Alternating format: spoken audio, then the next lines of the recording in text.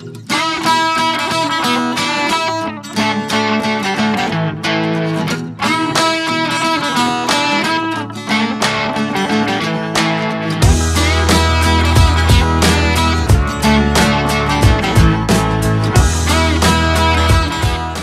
guys, and welcome to my patio. I'm shooting out here today because I thought of a great DIY Ikea Hack table made for your patio. It's really easy. I did it very inexpensively. It looks perfect and I couldn't be more happy with it. So let's get right into it. So I'm using the Ikea Hack side table.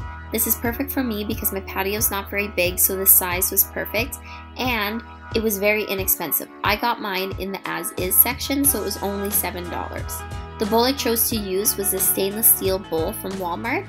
It's perfect because you need a bowl that has a big enough rim to be able to hold the bowl up in the middle of the table from the hole that we cut later on in the video. So what we want to do is cut a hole in the middle of the table. First, you need to figure out the diameter of the smallest part of the bowl. You want to make sure that the lip is still about an inch greater than what the smallest part of the table is to make sure that the bowl stays in the table. So once you found out the middle point of your table, hammer in a nail on top of the X. Tie string around this nail and use the pencil like I'm doing to create a perfect circle. This perfect circle is exactly the size of the smallest part of my bowl. To start the jigsaw, I'm going to just drill a little hole in the outside of the circle. This allows me to put the jigsaw blade in the outside of the circle to begin cutting my perfect circle.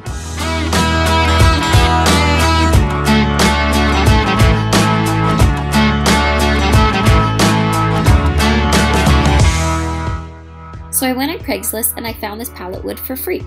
It's perfect. It may look a little bit rough, but once you sand down and take all the nails out, it's exactly what I needed. So now use the jigsaw to cut curved pieces to form around the bowl.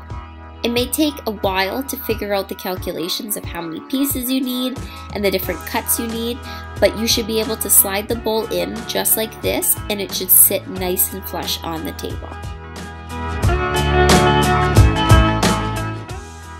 So I'm using the PL construction glue. This is perfect for my project because I know the wood's not going anywhere and it really holds it in its place. Before I do anything like sanding or painting, I want to make sure that this glue sits under weights for about 24 hours.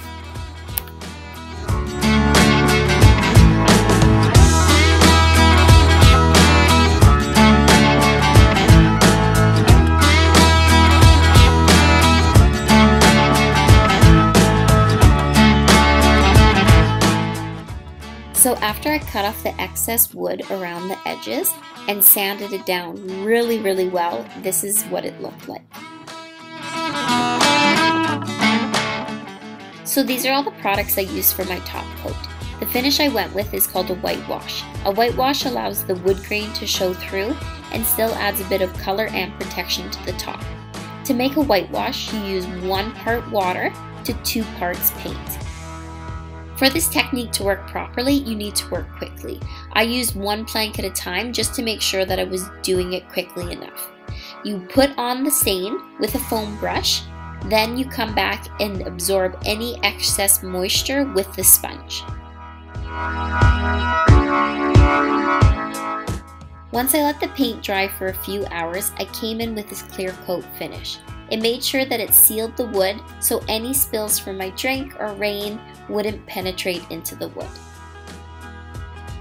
So if you notice, when you cut open an Ikea Hack side table, it's actually just corrugated cardboard in the middle of the table. So since it is cardboard, I don't want it to absorb any of the moisture that comes from my bowl. So I made sure that I gave the inside quite a few good coats of the spray Polyurethane to really make sure no moisture is getting in.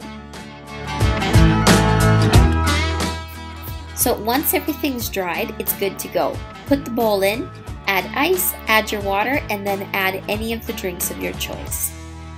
This is an amazing way to keep your drinks nice and cool in the summer, and you will never have to get up from your comfy spot outside on your patio.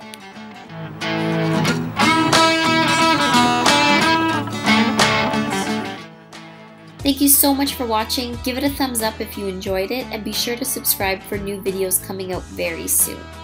I hope you liked it, and I'll see you guys next time. Bye!